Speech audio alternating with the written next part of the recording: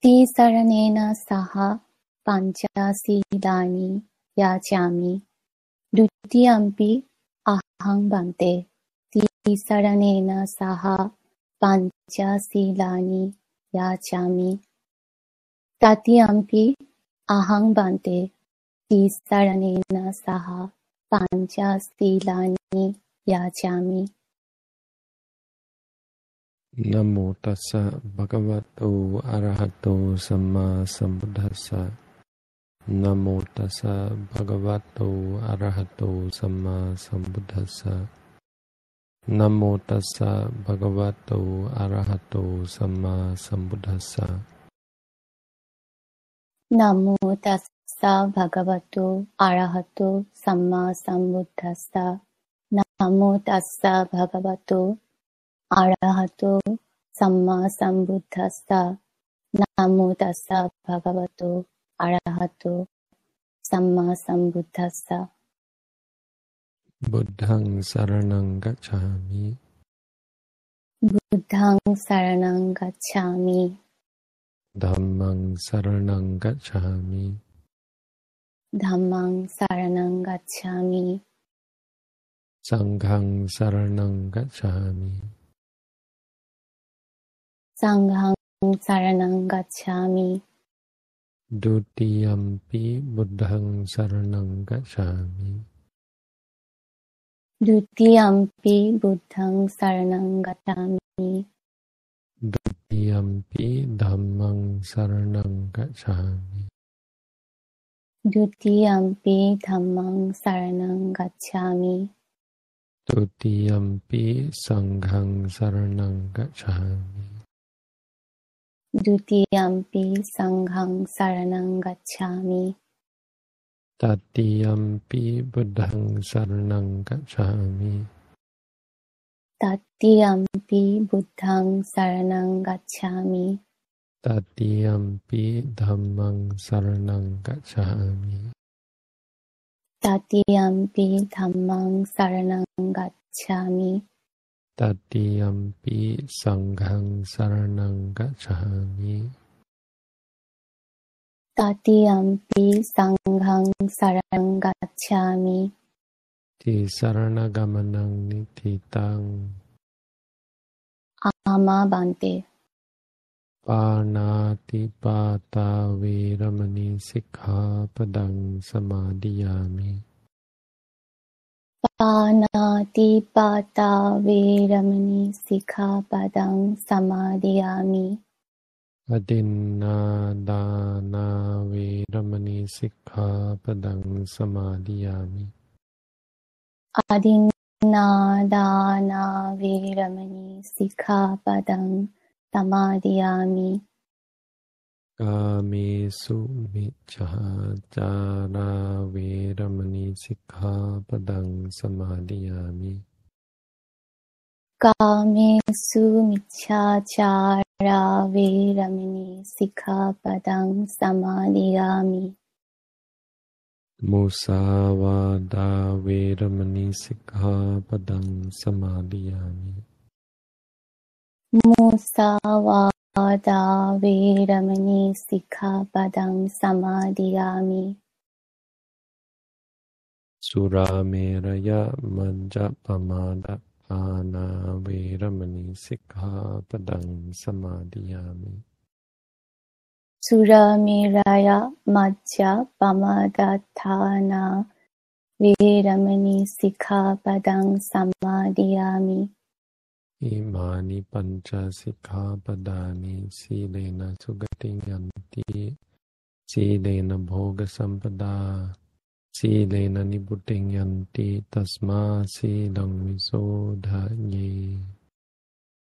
Sadhu, sadhu, sadhu. Sadhu, sadhu, sadhu, sadhu,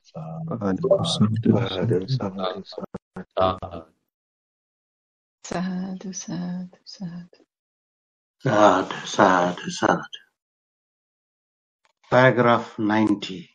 And here the clause neither for amusement is stated for the purpose of abandoning support for delusion, nor for intoxication abandoning support for head, nor for smartening, nor for embellishment is set for the purpose of abandoning support for greed, and neither for amusement nor for intoxication is set for the purpose of preventing the arising of fetters for oneself.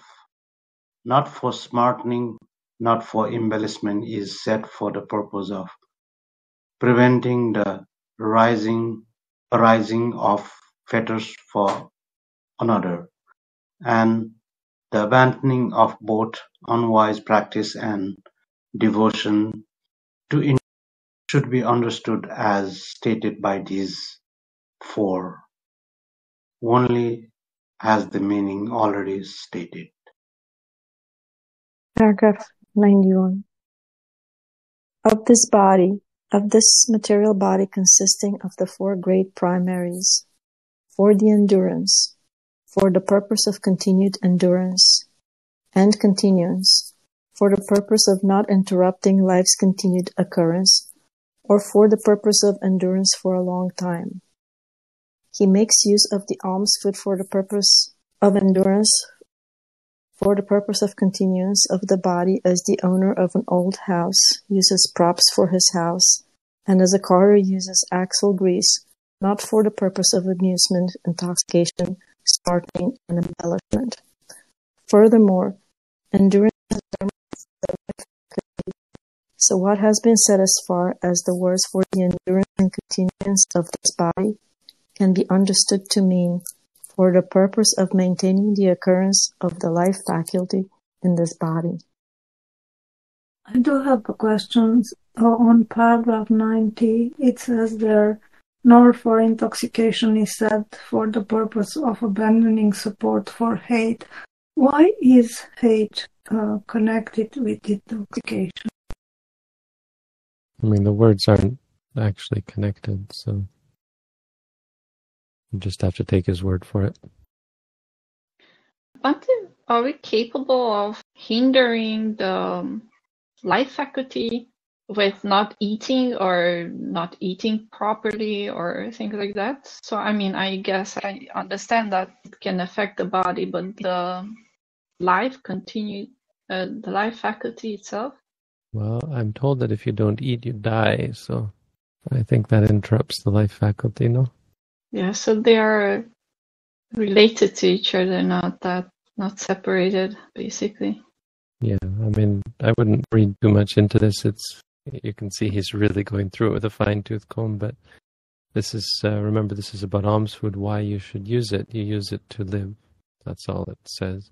He's just, this is the commentary way of making things precisely clear, but he's not saying anything special. He's just saying that if you don't eat, what the Buddha is saying is that it interrupts your life. It's a reflection. You reflect that, oh, if I don't eat, I will die. And if I die, I won't be able to continue my spiritual development of the Buddha's teaching. So that would be a bad thing.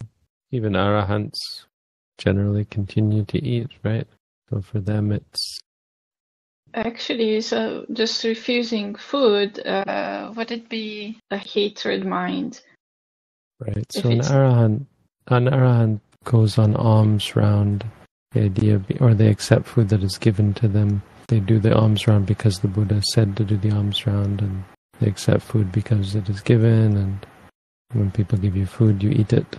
But they don't eat a lot, I think. They eat very little, but it keeps them alive. I was just commenting on the way he's going into detail. It's like for those where it wasn't clear, he's like, okay, now I will make it clear for you, and he's going into more and more detail, and just strengthening his point, so there are no further questions.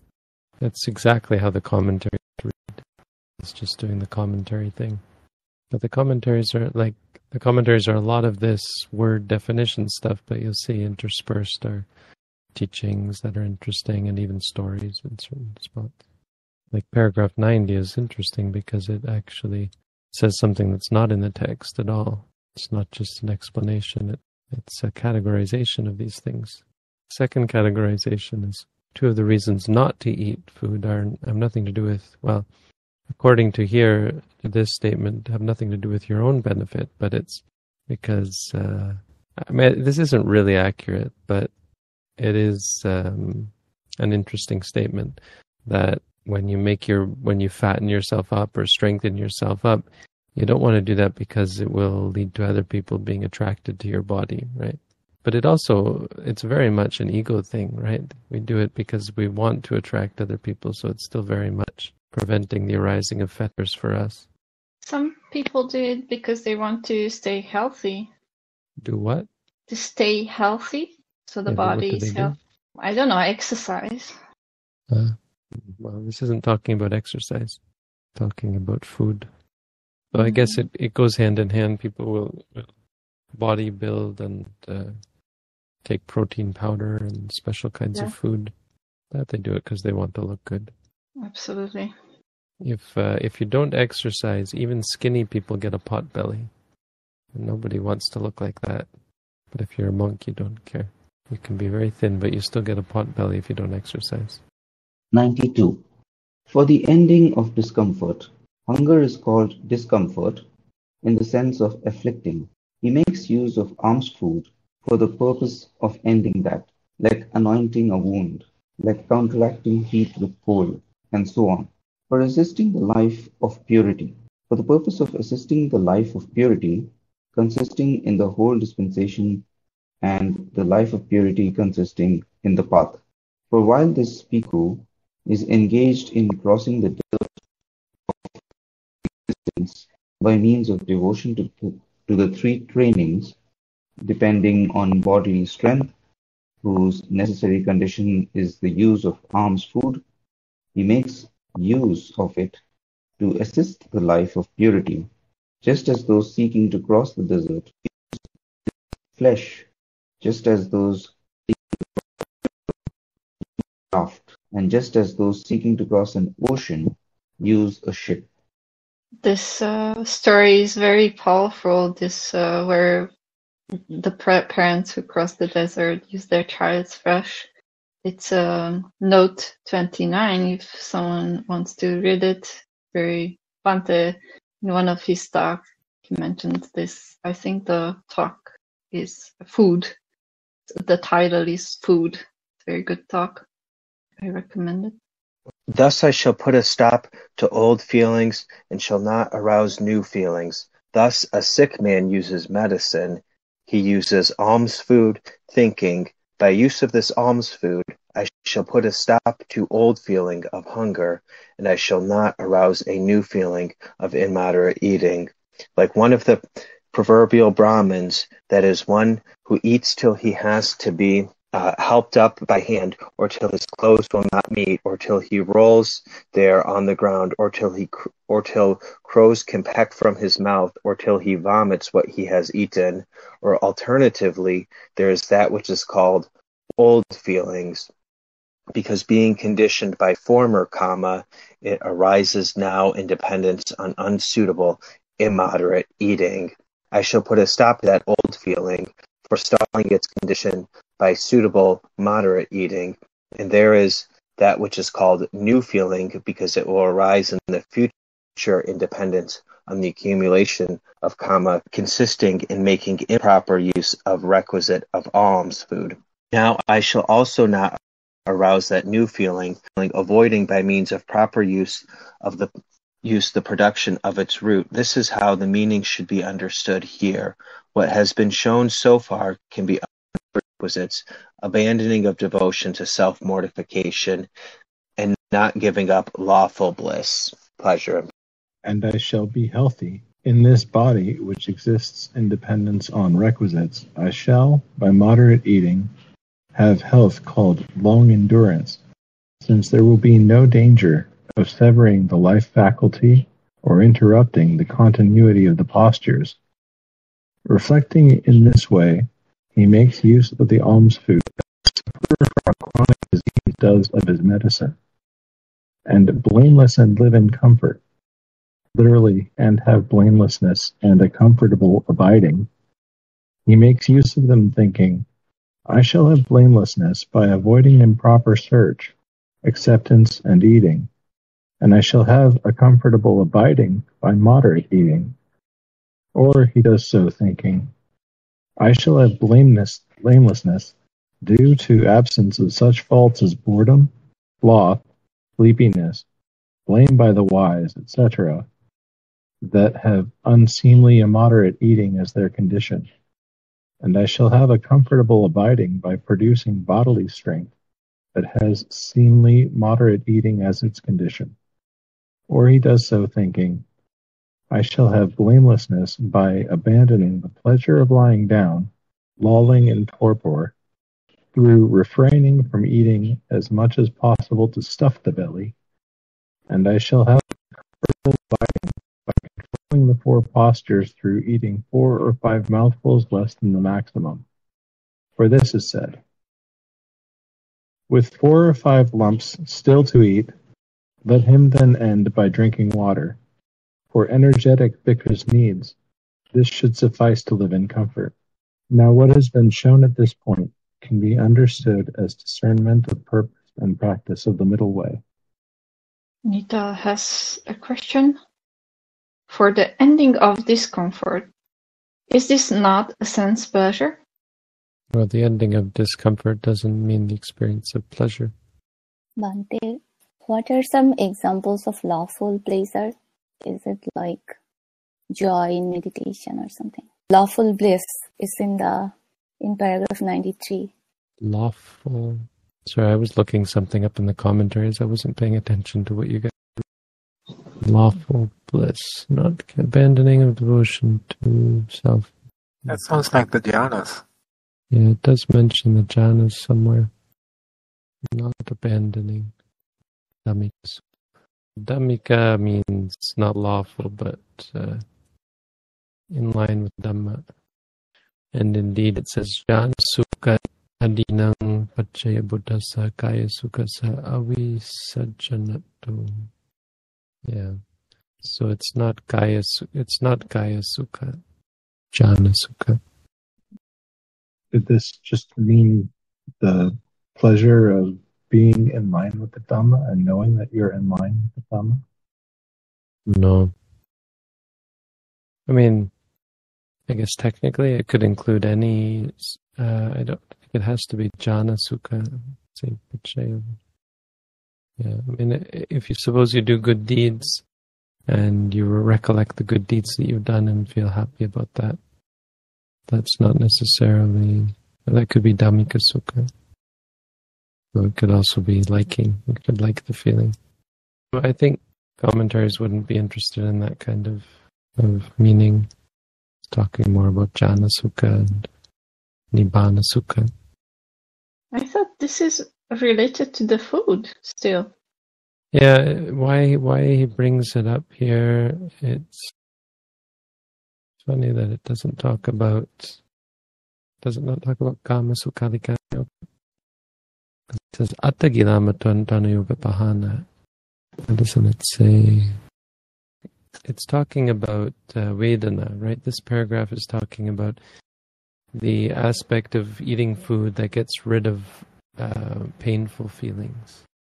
And so getting rid of painful feelings is twofold, or has 2 benefits. The first benefit is that it helps you, it qualifies as avoiding self-torture, adhikilamatano yoga, which the Bodhisattva tried, right? That's what you were probably going to say, Sankha. And the other thing it does is that without that sort of pain, it allows you to practice the jhanas, because without a peaceful body, the jhanas are not easy to cultivate. I mean, no meditation is really easy if you're hungry, weak from hunger. Yeah, the Bodhisattva lost the jhanas once he started cultivating or started practicing Hattakinamatana yoga. Right, exactly, yes. I guess even the immaterial jhanas that he acquired, right? Yeah. The word bliss is an unfortunate translation. I think we've talked about this in the Majjhima Nikaya as well, why they translate Well, he puts pleasure in brackets, but why they translate sukha as bliss, I can't really fathom. It's so misleading. Because sukha is such a simple word that literally does mean, the only thing it could really be translated to, or should be translated to, is happiness. Because it's the simple word for the opposite of dukkha. So either pleasure or happiness. Happiness is the best. We talked about this because if you say pleasure, well, nibbana is also sukha, but nibbana isn't exactly pleasure.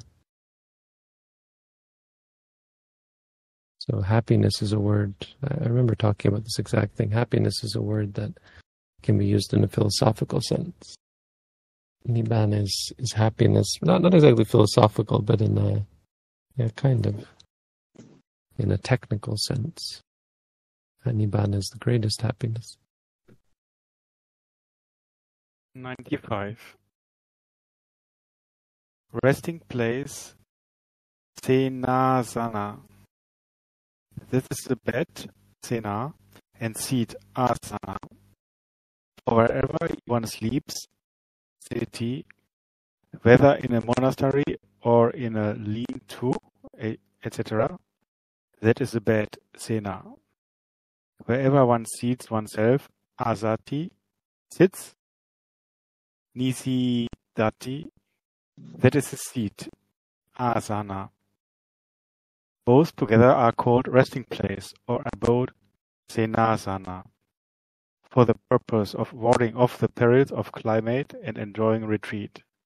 The climate itself, in the sense of imperiling parisahana, is perils of climate, utuparisaya. Unsuitable climatic conditions that cause mental distraction due to bodily affliction can be warded off by making use of the resting place.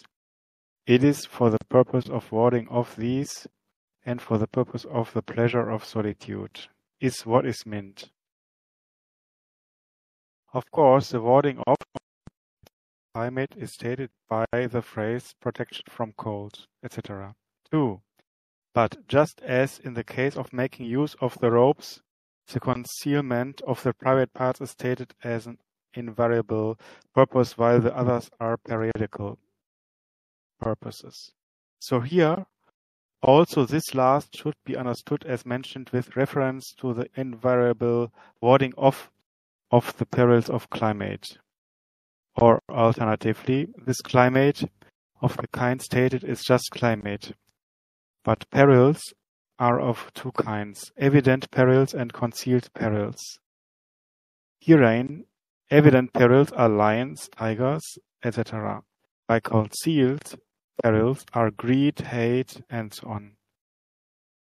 When a bhikkhu knows and reflects, thus in making use of the kind of resting place where these perils do not, owing to unguarded doors, and sight of unsuitable visible objects, etc., cause affliction, he can be understood as one who, reflecting wisely, makes use of the resting place for the purpose of warding off the perils of climate. The requisite of medicine as cure for the sick. Here, cure, pachaya, equals going against, is in the sense of going against patiyana, illness. In the sense of countering is the meaning. This is a term for any suitable remedy. It is the medical man's work, visakasa kamang, because it is permitted by him. Thus it is medicine, pesacha. Or the cure for the sick itself as medicine is medicine as cure for the sick. Any work of a medical man, such as oil, honey, ghee, etc., that is suitable for one who is sick, is what is meant. A requisite, parikara, however, it is well supplied with the requisites of a city, is equipment. In such passages as the chariot has the requisite of virtue, the axle of jhana, the wheel of energy. It is an ornament. In such passages as the requisites for the life of one who has gone into homelessness that should be available. It is an accessory. But here, both equipment and accessory are applicable. For that medicine as a cure for the sick is equipment for maintaining life, because it protects by preventing the arising of affliction destructive to life.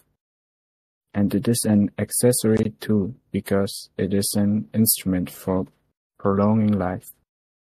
That is why it is called requisite.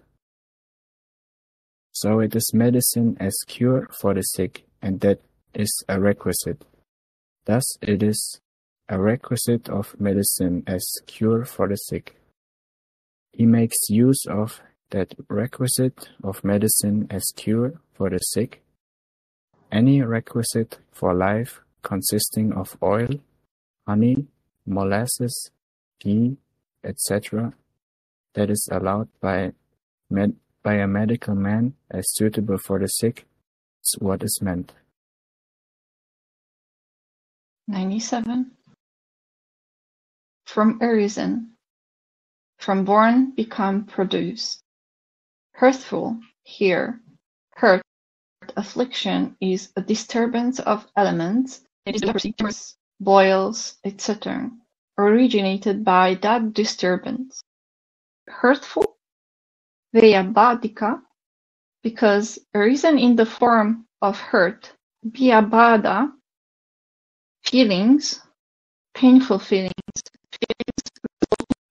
unprofitable karma from those hurtful feelings. For complete immunity from affliction, for complete freedom from pain, so that all that is painful is abandoned, is the meaning. This is how this virtue concerning requisites should be understood. In brief, its characteristic is the use of requisites after wise reflection. The word meaning here is this: because breathing things go, ayanti, move, proceed, using what they use in dependence on these robes, etc. These robes, etc. are therefore called requisites, pachaya. Concerning requisites is concerning those requisites. 98. So in this fourfold virtue, patimokkha restraint has to be undertaken by means of faith. For this is accomplished by faith, since the announcing of training precepts is outside the disciple's province, and the evidence here is the refusal of the request to allow disciples to announce training precepts. Having therefore undertaken through faith the training precepts without exception as announced, one should completely perfect.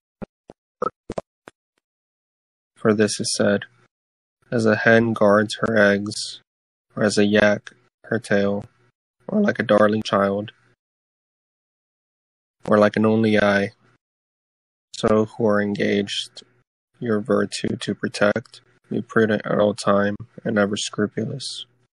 Also it is said further, so too, sire, when a training precept for disciples is announced by me, my disciples do not transgress it, even for the sake of life. So the Sinhalese version says that it was Venerable Sariputta who requested to introduce Vinaya rules, to which the Buddha rejected. Wait, Sariputta? Isn't this one of Devadatta's requests? You're thinking of something else, I think. It mentions Bhante Agamehi Tawang Sariputtang Tathagatova Tatang Kalang Janisasati. Says that it was requested by Venerable Sariputta. Maybe that's right. Why does he have in brackets your request to allow disciples to announce training precept? I know Sariputta did request him to tell them the rules, but that was the Buddha telling the rules. That wasn't one of his disciples. I do apologize if this has been partly explained. I could have missed it because my audio kept cutting out. But are you talking about what it means when it says the disciples can't announce the precepts? Does that mean like they can't teach them to other people, or they can introduce new precepts? Only the Buddha can introduce new precepts. Oh, okay. Thank you. Lisa has a question. I think it is related to maybe what we read today. So, what are the benefits of practicing moderation in eating according to Buddhist principles? Kind of what was explained here, but food is such a foundational part of our existence that it's one of the main sources of craving and aversion. So moderation helps us to face that craving and aversion.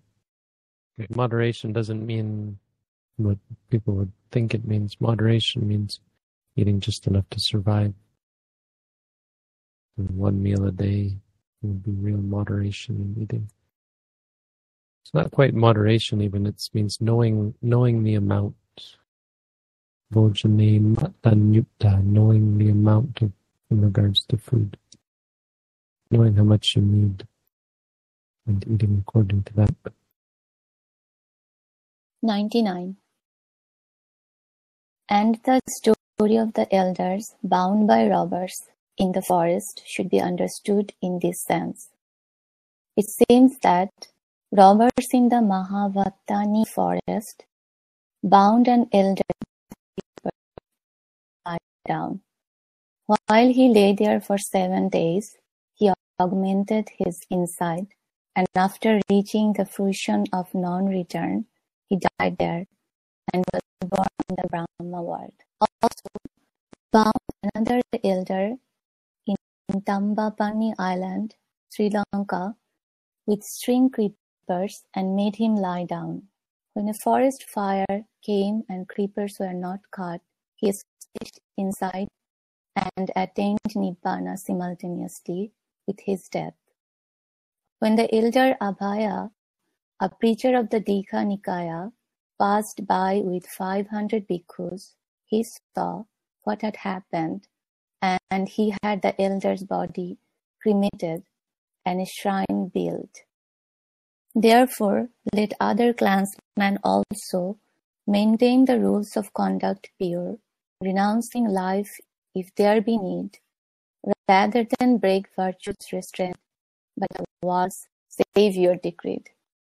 I think I mentioned these stories earlier. The idea is, I didn't quite understand either, but the idea is I think that the creepers are still alive. And so cutting them would be breaking a very, very minor rule not to destroy plant life. Very hard to imagine that the creeper can be that strong you can bind with the creeper. About the creeper being strong, like you can break out, you can, but that would break the precept. 100. And as Patimokkha restraint is undertaken out of faith, so restraint of the sense faculties should be undertaken with mindfulness. For that is accomplished by mindfulness, because when the sense faculties' functions are founded on mindfulness, there is no liability to invasion by covetousness and the rest. So, recollecting the fire discourse, which begins thus, better because the extirpation of the eye faculty by a red-hot burning, blazing, glowing iron spike than the apprehension of signs in the particulars of visible objects cognizable by the eye.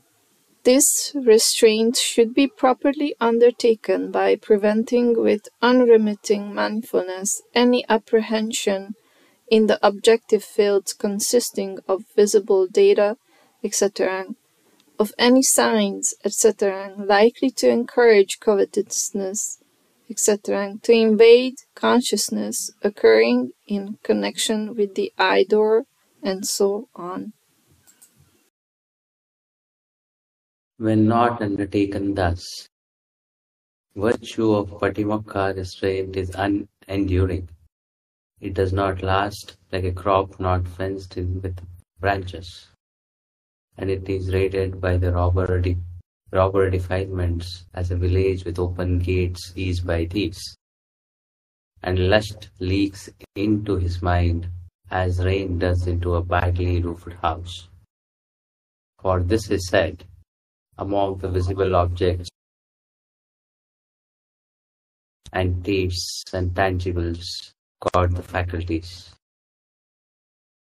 For when these doors are open and unguarded, then thieves will come and raid us. It were a village. And just as with an ill-roofed house, the rain comes leaking in, so too will lust come leaking in for sure upon an undeveloped mind. Dhammapada 13. If you become a bhikkhu and take these precepts, this has to be taken so seriously that you don't transgress it, even if you're dying. Sounds very serious. No, it doesn't have to. An enlightened being wouldn't be concerned with their life, so they wouldn't break the precepts even to save their life. It's interesting that he reminds us that the precepts are taken out of faith, and pointing out why that is. We don't normally think of precepts in that way, but you have to take them on faith, right? Because if you knew that something was wrong, well, you wouldn't have to keep the precepts in the first place. And it's especially interesting as relates to the monastic precepts, because many of the monastic precepts don't relate to wholesomeness or unwholesomeness at all. They're functional. The Buddha's idea or ideal of what the monk's life should be like. I mean, even things like using money, it's not unethical to use money, but it goes against the idea, very fundamentally, the idea of the monastic life. So what I mean by that is, or what I mean by the faith thing is that we don't keep those rules because it's our faith in the Buddha makes us think, makes us want to maintain the Buddha's ideal of what the monastic life should be. So a lot of this is specific to, a lot of the ideas even are specific to monastic precepts. Like obviously any Buddhist should not kill to save their life, or steal to save their life, or lie to save their life. But this is even sort of more extreme and hard to fathom, because it's not unethical to cut the creepers, really. Just these monks are thinking, oh, if I break these rules, it would be going against the Buddha's precepts, and that's the Buddha we're talking about. And so just out of faith in the Buddha, they don't break these otherwise meaningless rules, right? Well, yeah. Not entirely, because the Buddha did enforce them for a reason, but in this case, it's pretty meaningless for him not to cut the creeper or break the creeper. It's only meaningful when you think of, well, this is a monastic rule. This is a Buddha's rule. It's not just any rule that some disciples set. Bhante, you used the word faith, but maybe respect or out of reverence for the Buddha's more fitting, for me at least. Well, no, the point he makes about faith is that because the disciples don't know that the rules are important. They don't know what rules are important. So you don't know that the Buddha said this rule is important, that rule is important. So you don't undertake them because, oh yeah, I know that that's wrong. You undertake them because you don't know that it's wrong. You undertake them as rules. So I don't know that this is wrong, so I'll just take it as a rule instead. Because if you knew it was wrong, you wouldn't need faith. Mm-hmm. Okay, thank you. If you knew it was wrong, if you wouldn't knew it was wrong, you wouldn't need a rule. Yes. I guess that's the part I don't really understand. That, like you said, some of these rules are not even concerned with unwholesome minds. Like you don't even have unwholesome minds with it. So is this just a way of living, or giving examples, or like how monks should be, or something? Like I don't see why or even important to keep. Well, there's different reasons. For this one, I think mainly it relates to not farming. Monks can't farm or have bonsai trees or something. It's a lot of it's for distraction from the practice and the goal. So these sorts of activities would distract the monks. By not allowing them to even cut plant life, they're prohibited from a lot of activity that would otherwise. Well, that you've seen monks nowadays engaging in. You'll see monks cutting grass. I know monks who prune rose bushes and plant roses and are obsessed with rose bushes, which is, I mean, how do you defend that? Maybe they are not practicing, and that's the reason, right? No, they're not. There's no justification, but what I mean is that it happens and you see it. You also see monks growing vegetable gardens and having their own vegetables. So, I mean, none of this is unethical, but it surely goes against the Buddha's intention for the monastic life. And it makes you ask the question, what is the difference between these monks and ordinary lay people? There's not really much, there's not so much difference. They turn into priests, or they're just doing it for livelihood. They're ordained for livelihood rather than for something higher. Someone had a question? I wanted to ask that in this context is not similar with the even if one's head gets on fire, one should practice. One should practice as though one's head is on fire. Meaning, if your head is on fire, turban is on fire, you should put it out very quickly. So in the same way, you should dispel wrong view through practice very quickly. Okay, thank you. More about having a sense of urgency, being diligent. What about in the case of when your family is against you practicing or you having a right view, or I guess they're just not helpful? Well, other than with things like money and views about money, of course. Should one just stay in those situations, or should one just cut ties? Maybe decide that's for the best. There's not so much cutting ties in Buddhism. Not really how. And the only reason you cut ties is out of aversion. Okay, couldn't you just say that person is no longer a part of my life? It's pretty egotistical. Thank you, Bhante. The Buddha's teaching is about how to face things, not how to avoid things. No, of course. I think it's just because it's all pretty new, so. Well, the problem for me isn't the avoiding part. You should avoid lots of things. You should avoid certain people. You should even avoid things that are too challenging. So you avoid them temporarily, but that's avoiding. That's not cutting off. There's a categorical difference between those two. There are many things you should avoid categorically just by their very nature. But those things are not generally people, based on people's behavior. Those are like prostitutes, for example. Those are the kind of people you might avoid. But even a prostitute, that's, I think, more for a monk. Prostitutes, bhikkhunis, bhikkhus should not hang out with bhikkhunis, and vice versa. Widows, monks should not hang out with widows.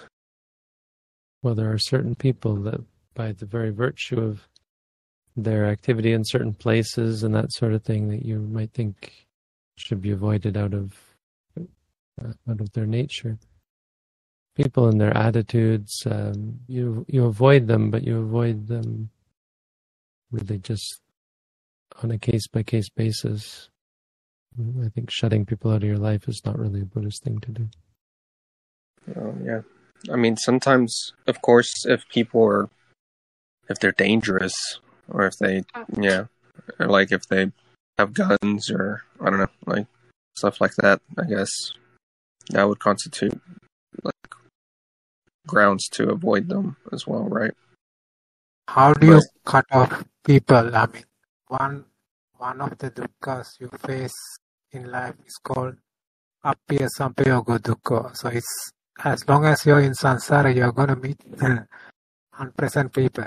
It's not cutting off. I mean, you can keep running from them, but they are going to keep coming as long as you're in samsara.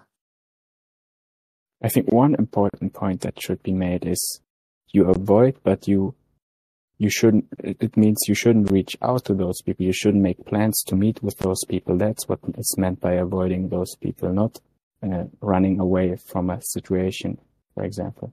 So if you have bad friends, for example, or no, you are about to make plans to meet with bad friends, then that would be maybe a bad idea, because you are deciding to meet with them, and that should be maybe avoided. I was thinking more about maybe cutting off ties with your parents, or I don't know. No, I mean, it was just I had some underlying issues with money. I mean, I just came into a new situation, so it was just I don't know, something that I really think is important, or I would say that has affected my life for a long time. So yeah, it's just, I mean, I don't want to bother with it, but yeah, just wanted to get an opinion.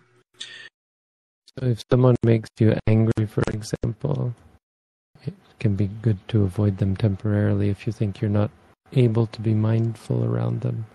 But temporarily, until you're good at it. That's the sort of practical avoidance. It's not always the case that you have to face everything. Yes, you're right. Of course, you face things, but avoiding can be strategic. I mean, we teach this to meditators all the time. Pain is the most common one. When they experience a lot of pain, just move your legs mindfully.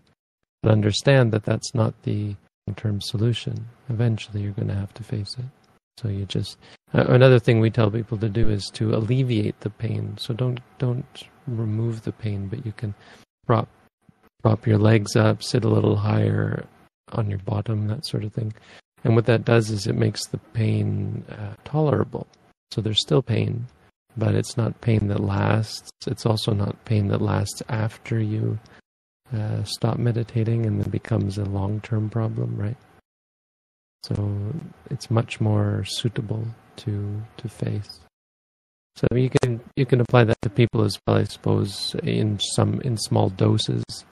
For people that cause problems for you, you should limit your interaction with them to amounts that you can be mindful with, sort of thing. Right. Thank you, Bhante. Appreciate all the advice. Bhante, what happens to the relationships that you had that you become a monk? So do you cut ties, or you keep those, or what happens if they want to stay in your life or things like that? And I'm not referring to family or anything, just friendships or even romantic relationships, for example. What happens after you become a monk? Well, there's no... the only one that I could really categorically comment on is, of course, the romantic relationships. Those, unsurprisingly, become a monk. For the rest of them, It's sort of on a case-by-case basis. And I would say what much more affects your relationships is your practice than... It's not fair. I mean, becoming a monk, of course, yes, can affect them a lot. But I think on a deeper level, practice does. And becoming a monk is sort of an extension of practice. Someone becomes a monk because they're dedicated to their practice, and that affects relationships because of people's expectations and their unfulfilled expectations. It creates a lot of stress for people who are attached to the person. My parents freaked out. Well, my father anyway had a hard time. I mean, I had a hard time as well, but it was a hard time all around before I became a monk. I'm just thinking you became a monk very early in the early ages. So, but Right. Someone who is like lived as a lay person for much longer, let's say, even has children or something, like, I mean, you cannot cut ties. Yeah, but I mean, no, but that's my point, is that this idea of cutting ties doesn't sound very Buddhist. Exactly. Yeah, I also wanted to mention that it sounds very radical. Like you have to go out of your way to cut ties. You can just keep silent and tell people about your plans, and maybe they accept it, maybe they don't. But you don't actually have to tell them that you just don't want to do anything, have to do anything. Yeah. I mean, there's stuff that looks like cutting ties. Like there's this one monk who his wife came and brought their baby, laid it down in front of him, and he just stayed silent, didn't even acknowledge her. But if she came to him in a different way and was asking for advice or that sort of thing, maybe he would have responded differently. I mean, I know a monk that he ordained when he was like 37 years old, so he had already lived a lot of lay life. And he worked he worked and, lived his life, and then finally decided to ordain. And yeah, it's just so interesting how everybody, but, so he's from Argentina, so he kind of cut ties with Argentina and then moved to California, lived his life there, and then cut ties again with California and moved to Mexico. And yeah, it's interesting. He's been there ever since, almost like 25 years. The reason one person gets ordained is usually because his Nekama Sankappa has developed up to that level. So unless you are ordaining for the wrong reasons, so if your mind is developed up to that level, then usually you don't have any. You have much less attachment towards your previous relationships, people you were in a relationship with. So it happens naturally. You have to be a little bit careful of your use of usually and mostly. Not always the case with monks. There were cases even in the Buddhist times of families ordaining together and then spending all their time chatting, and the Buddha had to chastise them. Maybe they ordained for the wrong reasons, but yeah, but just to be clear, it's not mostly. No, you make a good point. Some of it is what you gain. Like many people will ordain without ever having practiced meditation, and then only get an opportunity to practice. So in the beginning, they might not have that. No, I mean, you make a good point. Even someone who hasn't practiced is still, you could say they have nekama. They're not really interested in paying attention. But a lot of people do ordain, or many people ordain, try and run away from things, and will find themselves going back to relatives later on as they develop spiritually as monks. The monk across from me has 2 children. And his children and his wife come all the time to visit him. Not in a bad way. I mean, I'm not criticizing, but they're very much involved in the monastery. When we had this big event yesterday, his son was taking pictures and lighting candles, and I think he took a couple of pictures. He took a bunch of pictures of me, actually. He took a video of me, actually. Posted that video. That's his son took that, I think. Son's 28 years old. I was going to ask about not associating with certain people and so forth. Is there sometimes exceptions to that? Because I know like Mahakassapa, they talked about him. He would associate with a lot of the people who were looked down on in society and such. And it's interesting you mentioned the monk whose wife came to visit, because it wasn't that another thing that some of the other monks would question Mahakassapa about is his former wife who also ordained. He would sometimes visit her. So isn't there sometimes scenarios where a monk might associate with people like that, or was it only certain kinds of people who were looked down on and that he'd associate with and others he'd still avoid? I don't remember Kassapa specifically spending time with outcasts. I also don't remember him spending much time with his wife, but I could be just missing that. It wasn't necessarily that he spent a lot of time with her, but sometimes he'd bring her leftover alms food and things like that. Yes. At least in the, I think that's from the Mahaparinibbana Sutta commentary. I'll look it up and share it. And then I also know Mingun Sayadaw in the end of the Mahabhuddhavamsa, when he's giving the biographies of the different great disciples, he mentions it there as well. Well, Mahakassapa was very strict in his sila, so I'm sure he didn't do anything wrong. But association between bhikkhus and bhikkhunis has to be regulated for obvious reasons. Yeah. And I think, too, if I remember correctly, kind of part of what was explained with Mahakassapa is because he was, very strict with his sila.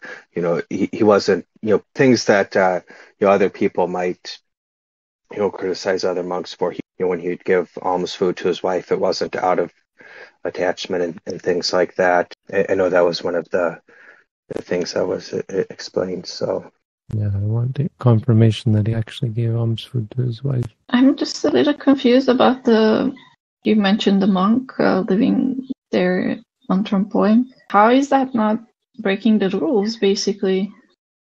What do you think is breaking the rules? There was like a description of how monks behave improperly if they endear a child. I remember stroking their head or something. Well, yeah. You'll find that those rules are not so strictly considered. A lot of monks here don't read a lot, and don't learn a lot, and even then aren't really interested a lot in these details. They'll listen to talks by teachers, but it's a lot more about meditation. It does make things awkward sometimes when people have different ideas about right behavior. Bhante, I have a question on 100. It says for that it is accomplished by mindfulness, because when the sense faculties functions are founded on mindfulness. So here it seems like before, without mindfulness, we just maybe driven by the sense faculty functions. But right now, we should use mindfulness as the foundation so that we can the sensations or the faculties. Am I understanding this correctly, or there's another way to explain this part? Thank you. Yeah, I'm not quite sure what you're asking, but what you mean by guarding, but it sounds right. But you're not interrupting or you're not stopping the sense faculties. You're stopping the reactions to the sense faculties. Got it. Okay. So it's not the sense. The guarding is guarding the sense faculties, but not guarding against the sense faculties, right? You're not trying to stop seeing or hearing. You're guarding them so that bad things don't result from them. So they're called doors, and they're likened to gates or doors. And and you'll have a guard at the door. And so you guard and you watch the people that come in and out through the doors. Just as you guard people, guard watching people, with mindfulness you guard the senses, watching the things that impinge at the senses, so sights and sounds and smells, and you guard them. You don't stop them from coming in, but with the guard there, they behave, so they don't commit crimes. And likewise, when you see things, then it doesn't lead to liking or disliking or identification, me, mine, that sort of thing. To use mindfulness as a guard, or if we practice mindfulness, we probably will change inside and outside how we interact with people with mindfulness as a guard. Yes. Okay, thank you. It purifies the experience. So paragraph 100 is the important one here, relating to the practice of meditation. A lot of this is pretty dry, I guess, and if you're not a monk, it's maybe not even all that interesting talking about the details of the monastic life. Paragraph 100 reminds us about sila that relates to actual practice. No, I don't say anything about Kasaba giving food to his wife. I'm not saying it couldn't have happened, but I'm wondering if it was someone else you're thinking of. It possibly was. I'm looking through that section right now, trying to find that story. I could have sworn it was, but it's possible I'm misremembering. But if I find it, I'll put it in the chat. As far as I remember, they parted ways even before getting ordained. I think they even found the Buddha's teaching individually. Yeah, they were very keen to... Kasaba was very keen to separate. I mean, they both were, because it didn't look great for them to be traveling around together. So it's kind of an example of the point that bhikkhus and bhikkhunis have to have some measure of separation. They don't have to. It's such a valuable thing for them to do it.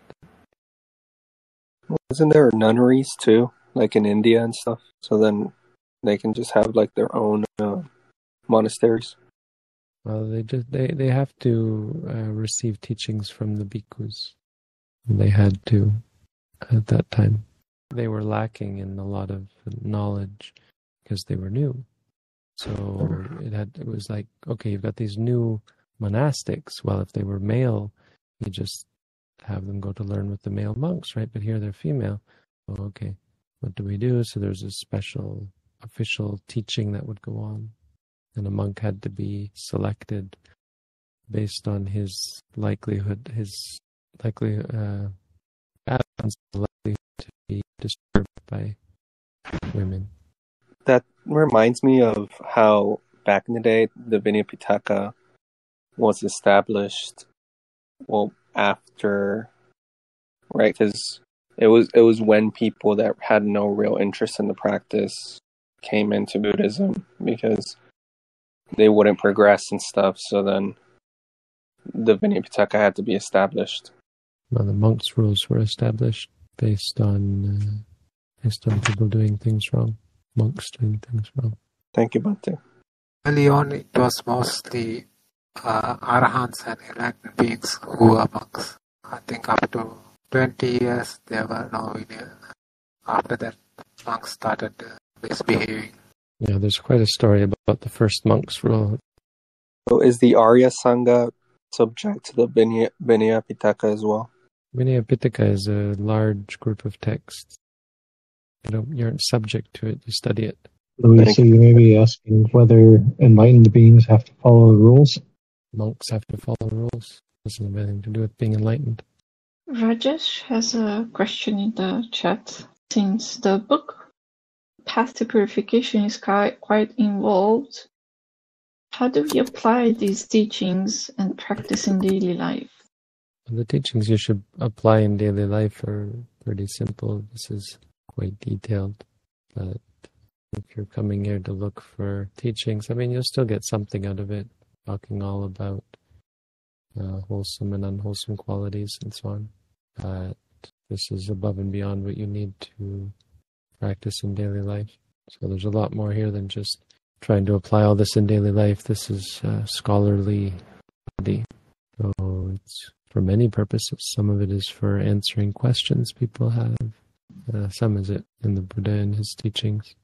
Some of it is just studying for the sake of the goodness of Buddha's teaching. Feel good being here. If you feel good studying the Buddha's teaching, talking about the Buddha's teaching, just that feeling of appreciation is enough.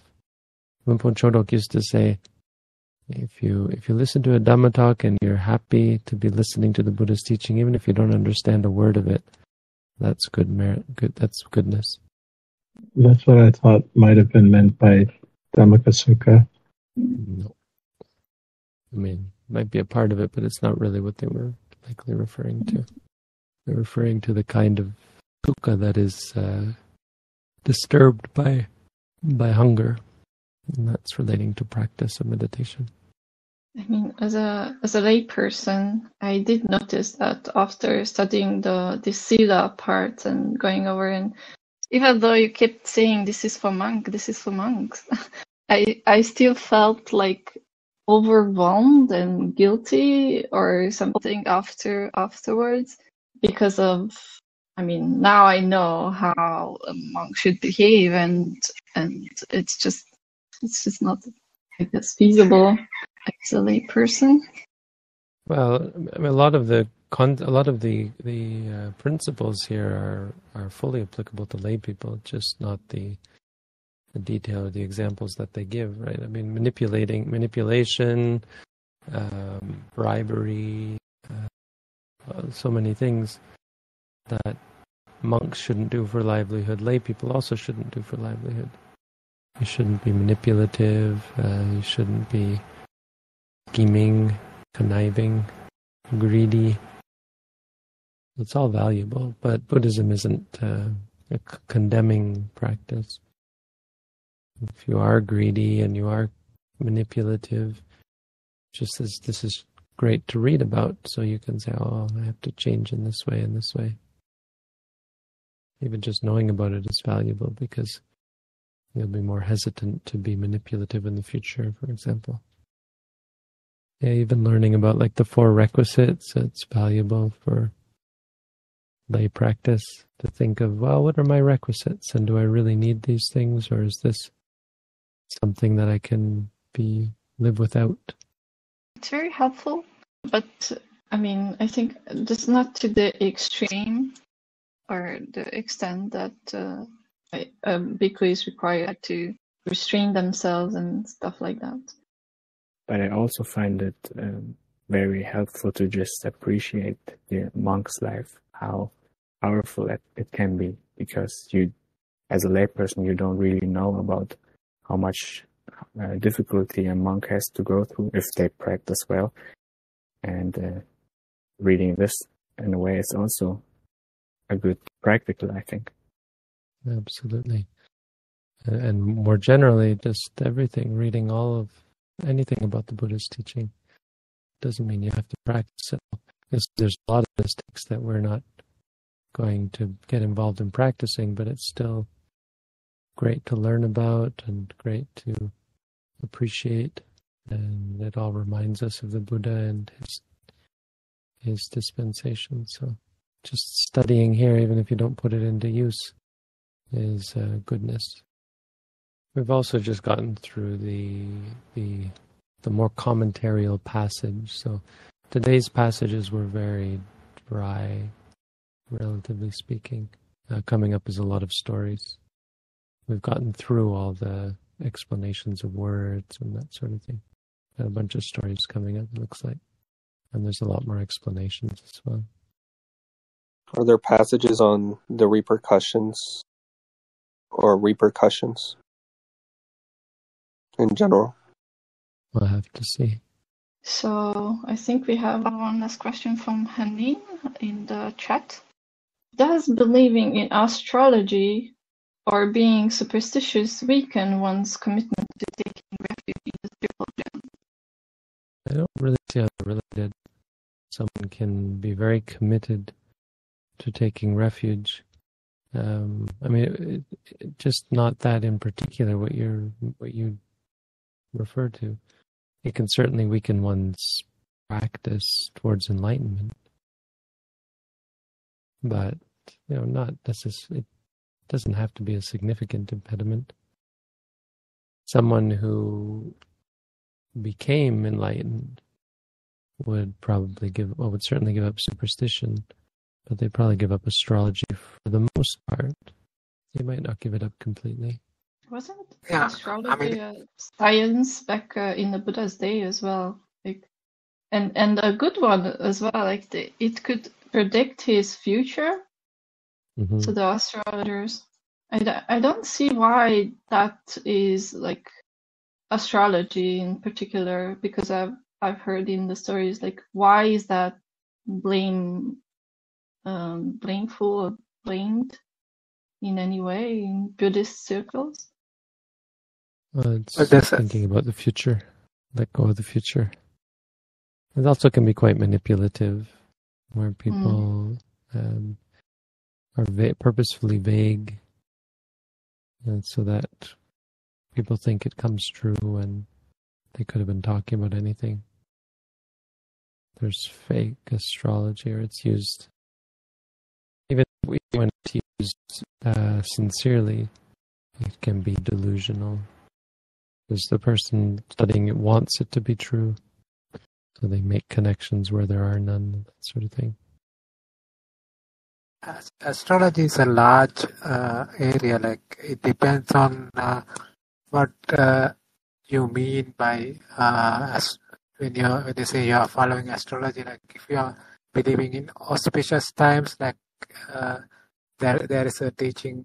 I think in one of the Jatakas, the Bodhisattva has said, what can the stars do? It goes nakatang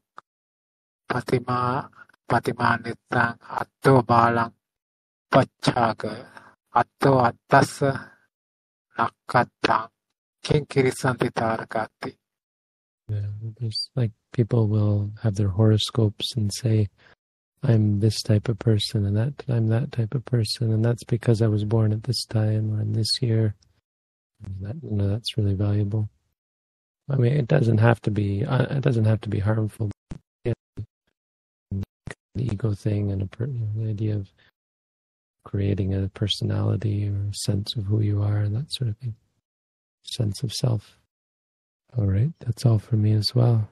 Have a good week, everyone. Thank you all for coming. Sadhu. Thank you, Bhante. Thank you. Thank you, Bhante. Thank you so much, Bhante. Thank you all. Sadhu. Sadhu. Thanks, everybody.